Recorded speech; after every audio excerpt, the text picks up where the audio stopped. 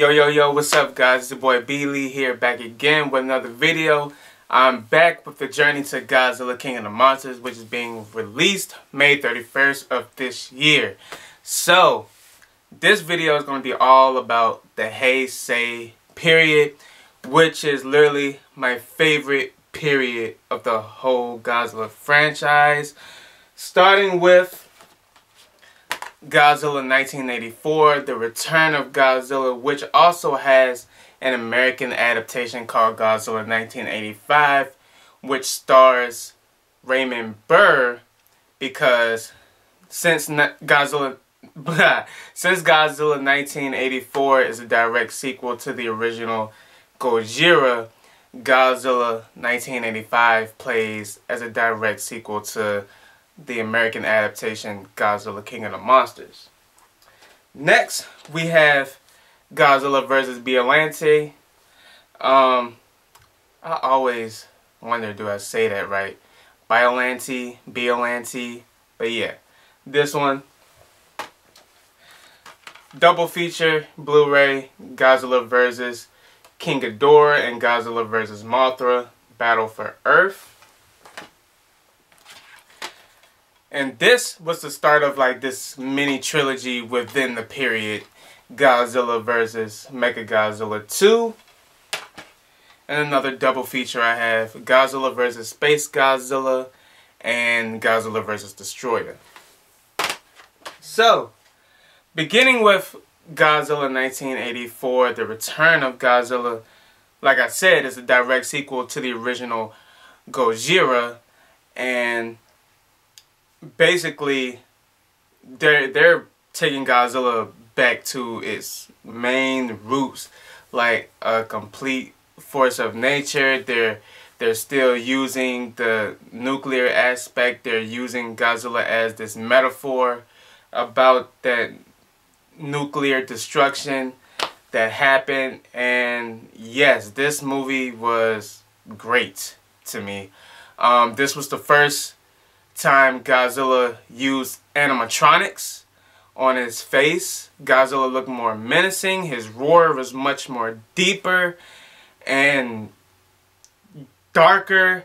Like the entire thing I like about the Heisei period is this period is much more grittier. It's darker. It feels like more is at stake with this period, and Godzilla, he's no longer this friendly creature that was in the Showa period. He's now like this anti-hero. Like, he's still this person that can but he's still this creature that can wreak havoc on Japan, but Japan can still rely on him to take on other threats that come.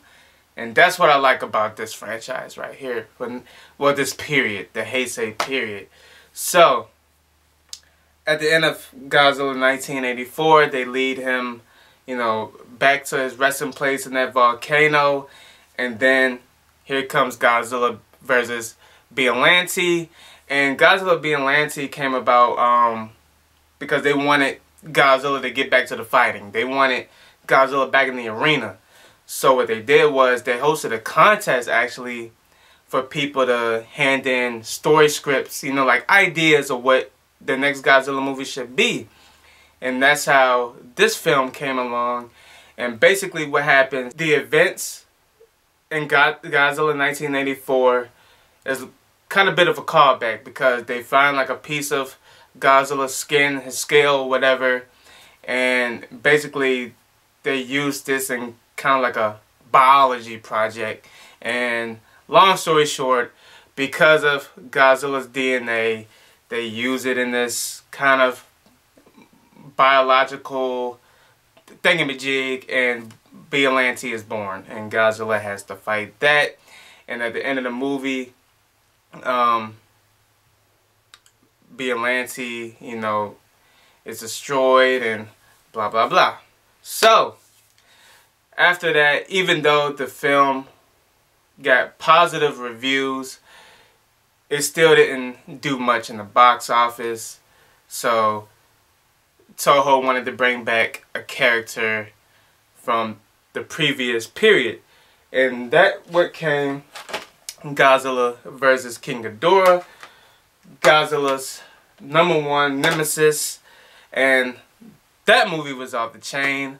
I honestly think that's my favorite one of the Heisei period. But in this one, they actually tweak his origin a little bit.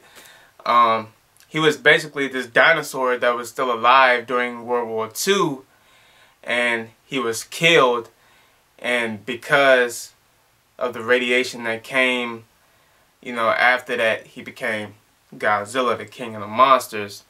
And I also read up that this movie caught a little controversy because of the way that the American and Japanese were depicted during the war, and that got a little controversy.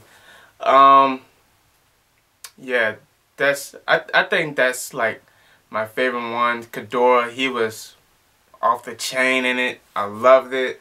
And because of the success of Godzilla versus King Ghidorah, they wanted to bring back another monster from the Showa period, and they brought back Mothra in Godzilla vs. Mothra Battle for Earth, where they introduced Batra. Yeah, Godzilla has to take down both of them, but Godzilla loses, unfortunately. Batra's dead, but yeah, Mothra still prevails. And this was actually the highest grossing film throughout the whole Heisei period. And correct me if I'm wrong, out of all 3 periods, that was the highest grossing film. Correct me if I'm wrong on that, but I know for sure that was the highest grossing film in the Heisei period.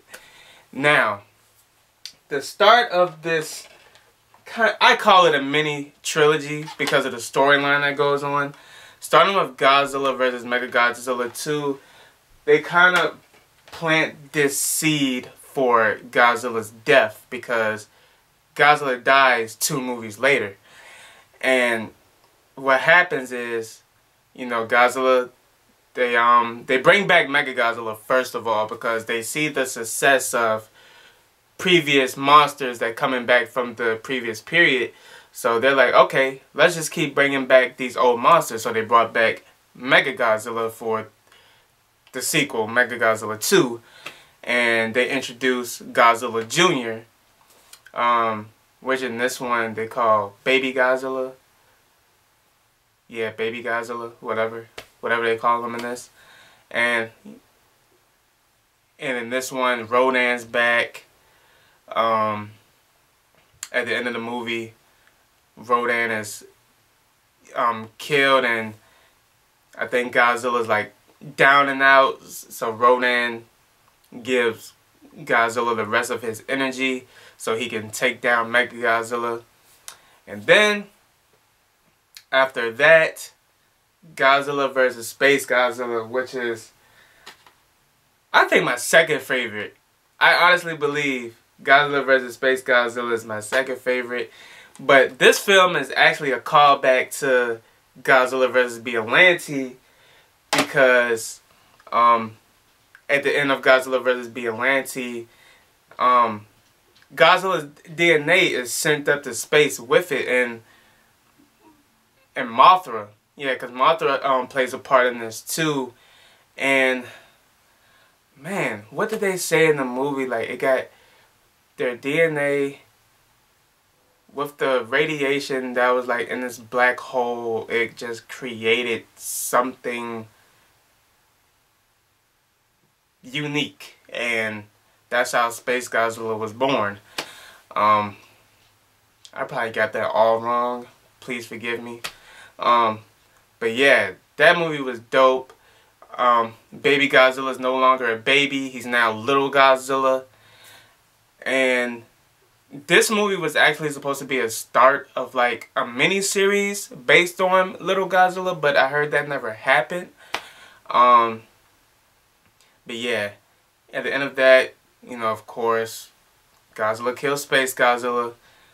And now for the tragic ending of Godzilla vs. Destroyer. Oh my gosh. When I first seen that movie, I cried at the end. As a kid, I cried. Because I was just like, oh no, Godzilla died. And you know, I was too young to like see like the promotion and all that. But this movie went through heavy promotion. Like, it was featured on CNN that Godzilla was dying and the whole world was like going crazy. Like, yo, you about to kill Godzilla? But yeah, basically, Godzilla vs. Destroyer, his past comes back to haunt him. Because, you know, in the original Godzilla film, they killed Godzilla with the oxygen destroyer.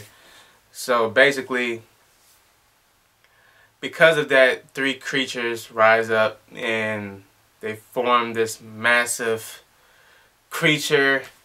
Well, first thing first, Godzilla is like on the brink of dying.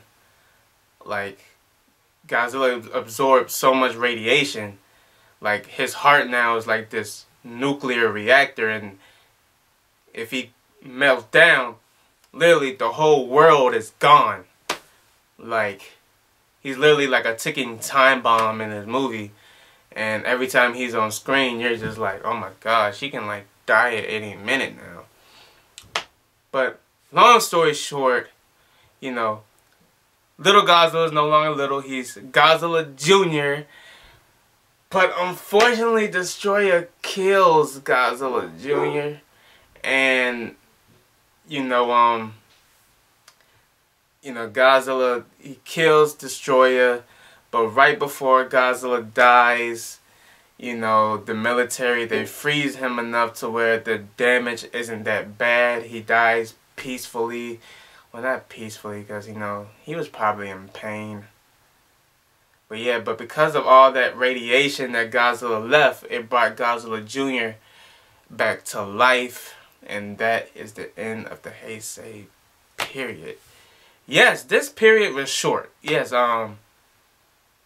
much more shorter than the Showa period.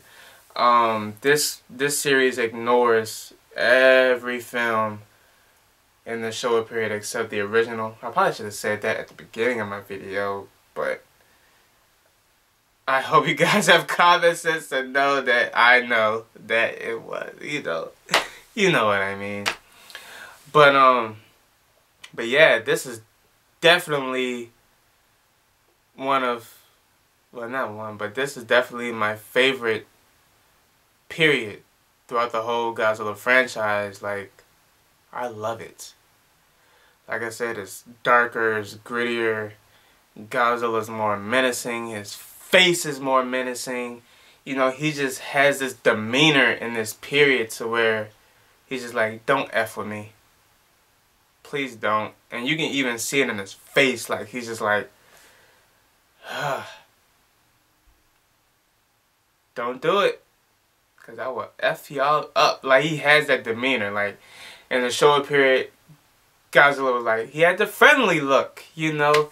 As the movies went on, he was just friendlier and friendlier. Now, he's just like, yo, don't. Just don't. Please don't. Please don't. I will F you up. But what you guys think? Like I said, I love this period of Godzilla. My favorite period. Oh! My favorites. It's hard to do a favorites because there's not really so many. I told y'all Godzilla vs. King Ghidorah was my top favorite of the not franchise, the period.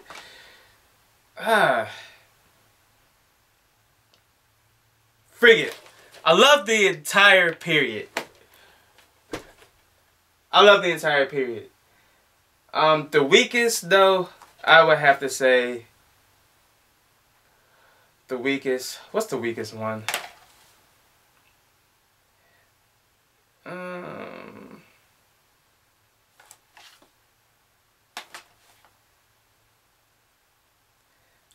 Man. I guess I could say Godzilla 1984 was the weakest one because it wasn't no fighting in it. But I love all of them though. That's the crazy thing. I love all of them. You know what? I love the whole period. The whole period is my favorite. End of story. Huh. If you guys like my review, please drop a thumbs up. Subscribe, share, whatever you guys feel. And stay tuned because the next review will be 1998 Godzilla. I reviewed it before, but I need to watch it again to see do I need to make another review. But if not, I'm going to just repost my old review. But if I do a new review, look out for it. It's your boy B. Lee, signing off.